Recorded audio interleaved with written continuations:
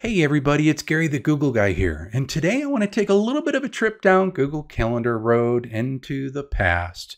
Now, this is not a new update, but I will tell you this. Since it was put into place, it has been often overlooked, and a lot of people ask me, when are they going to add this functionality in Calendar? And I have to sadly break it to them that it is already there, and it's been there for over 6 months now. Now, here is the feature that I'm talking about. If we look at the top of our calendar, you'll see that we have the option of setting up our location. And in the hybrid environment that a lot of us are working from these days, this has been a really good key to helping people know when am I in the office for an in-person type of meeting and when am I at home or another location. So let's look at this. Up at the top, underneath the 6, you'll see that I have my office set up for Monday. Tuesday, I'll be working from home. Who knows what's for the rest of the week? And if you want to set this up for your full week schedule, upper right-hand corner to the gear icon, we go into our calendar settings. To the left of the screen, you're going to be underneath our general section. And about halfway down in the middle of my page there on that left side, you'll see working hours and location.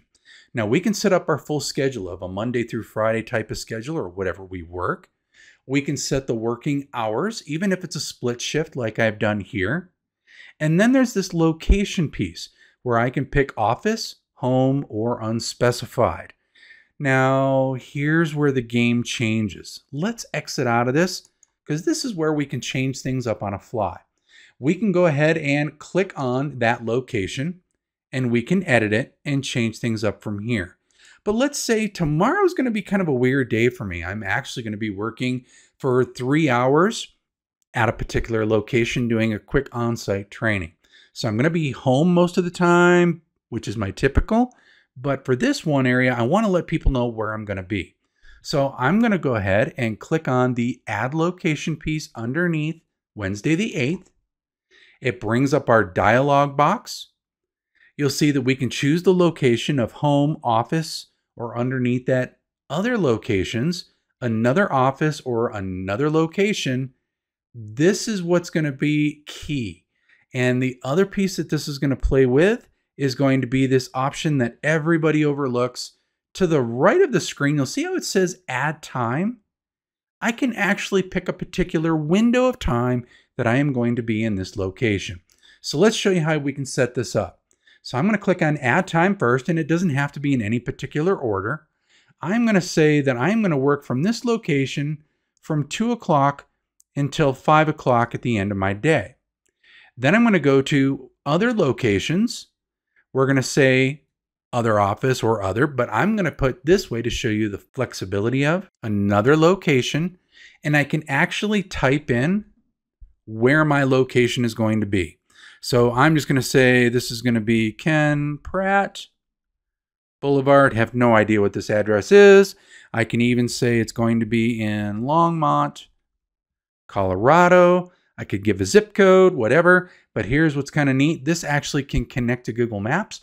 Or what you can do is just type in where you're going to be.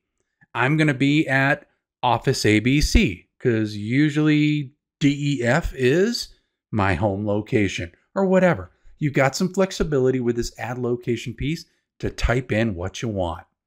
We'll click on add, and now you'll see on my schedule it says from 2 until 5. I'm going to be working at that location. So I'm just going to go ahead and click on save.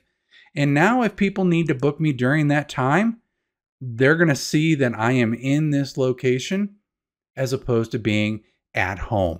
So it's just another way to give people another heads up of where you're going to be, maybe differently than what you usually do. And you can set these up in multiple ways. So let's say, for example, you are traveling for this day. Okay, then we can set one location up from 8 to 10, another location up from 10 to 12, and then another location from 2 to 4, or whatever it may be. So you've got some flexibility to use that feature as you see fit to help you out with your working locations. Until we meet again, another day, another time, another tip, trick, hack, or update. In this case, it was a tip, a trick, and a hack to sharing your location with others to make it a little bit more flexible for you with Google Calendar. Till we meet again, this is Gary the Google Guy, signing out.